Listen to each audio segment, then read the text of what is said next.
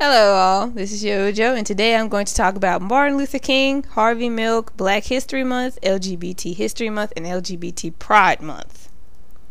Now, a lot of you know Dr. Martin Luther King. You know at least the basics. Of course, you know when he was born. You may not know the exact year and so on and so forth. But not a lot of people know about Harvey Milk, so I'm going to talk about him more.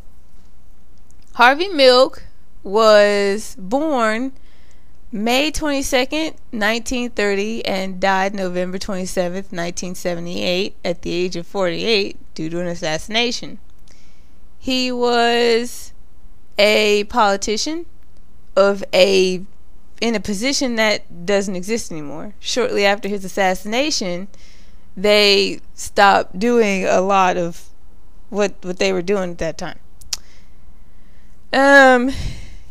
Openly gay Jew, and a business owner on top of that. He used a lot of his business of where he was doing things out of to do his political candidacy stuff. Harvey Milk's birthday, unlike Martin Luther King's, is not a recognized national holiday. We don't get the day off and stuff. And I guess we won't until queer people have equal rights like black people do. As far as Black History Month goes, I don't go for it. One, I'm not a history person. That pretty much marks off my argument for everything else. But if you think that, fuck you. And it's just, I can tell you as a black person that observes other black people, we don't care about history. And white people don't care about pretending to care about us. It's really like a cycle of nothing. I appreciate the acknowledgement, but why is the acknowledgement first of all on the month that has only 28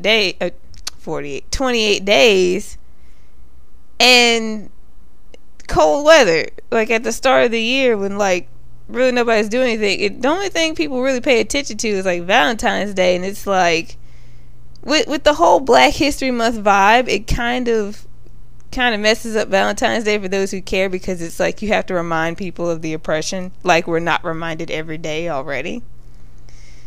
And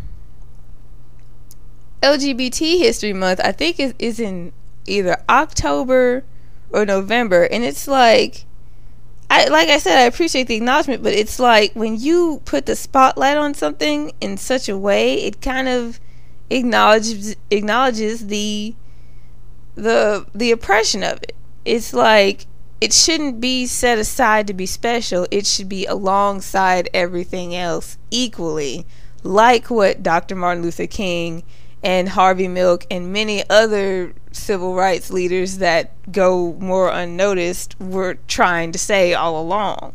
That's what I'm saying. And LGBT Pride Month, which is in June, I find way more necessary because one, for our hemispheres, it's a summer month, and it's actually something that people can celebrate in, of course if it's not too hot. And it's like, instead of focusing on what people had to go through in the past, and it's pretty much like a tormenting idea, especially of an oppressed people, like people that aren't white and people that aren't heterosexual. It's a joyous thing. It's like it's our month to be, as out loud as we can. It's summertime, so we can have on all our bright colors and do whatnot. I think that if you're going to give somebody acknowledgement, that's what you need. You need to. It's always important to remember where you came from, but you have to know where you are now and know what you need to do in the future. It all adds up. And that's just what I want to say about that. I'll talk to y'all later. Bye.